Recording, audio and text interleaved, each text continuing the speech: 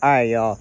Trevon Diggs just got paid the extension, man. 5 years, I think 102 mil or 97 mil, but I can get 102 or something like that. Or maybe it was 102. We said 97 mil guaranteed. Cowboys had made some moves this offseason, man, but I think it's overpaid. I don't think Diggs is going to get burned over and over again. You know, he's solid. He's top 15. I don't know if he's top 10 or not. Obviously, I'm a Cowboys hater, Giants fan, but hey, he's going to get burned. So you just paid him a lot of money to get burned over and over again. If he gets his hands on the football, though, it will be an interception. We'll see if he can keep on improving. He's not someone that's going to come up and hit like that either, so it's just for coverage, really. Overpaid. I don't care. I'm a Cowboys hater.